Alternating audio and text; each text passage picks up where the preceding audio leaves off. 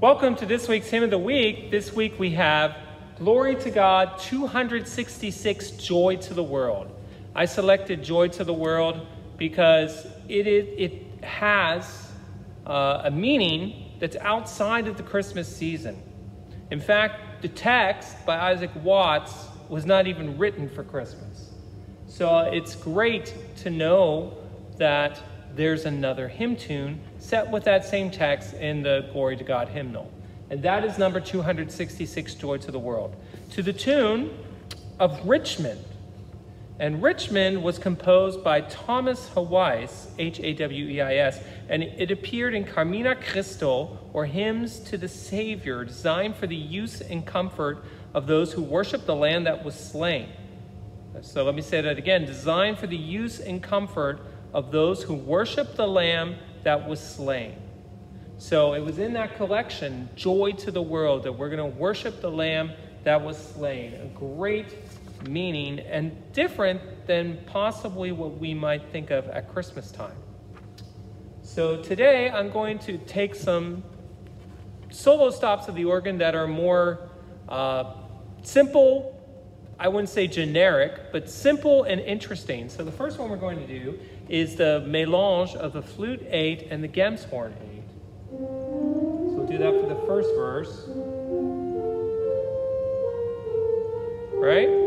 For the second verse, one of the solo stops that really works well for singing is the 4-foot flute octave. No 8. It has a clarity to it that encourages those. Even though it's an octave above where people are singing, it encourages that clarity, right? And the third verse, I'd like to do just a simple bassoon sound. Beautiful sound on this organ. And then the trumpet sound to end, because He rules the world with truth and grace.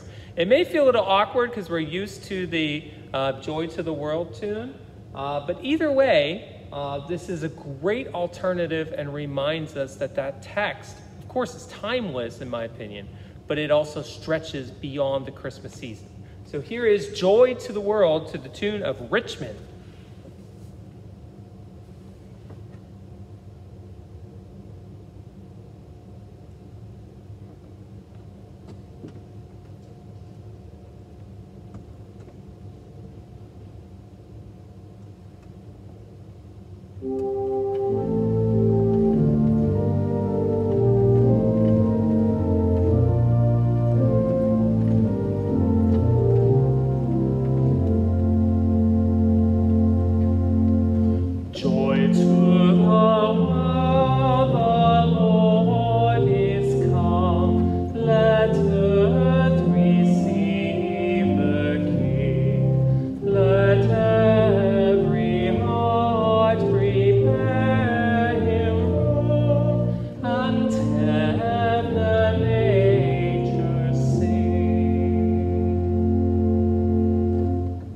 Joy to the earth, the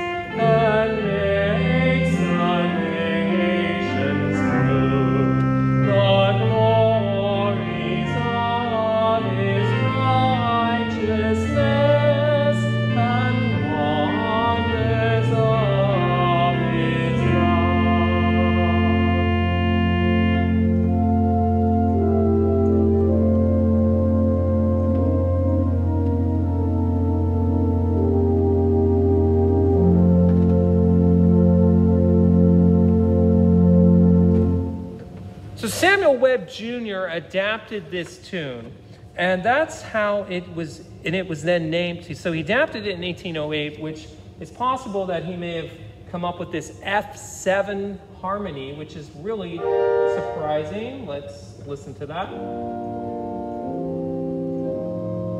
Beautiful, as it bleeds very nicely into that B-flat triad. But at the same time, he named it for his friend Lee Richmond, rector of Turvey, Bedfordshire, England. So that's why it's also, this is where we get the idea of the tune name Richmond. So thank you very much for listening to Hymn of the Week.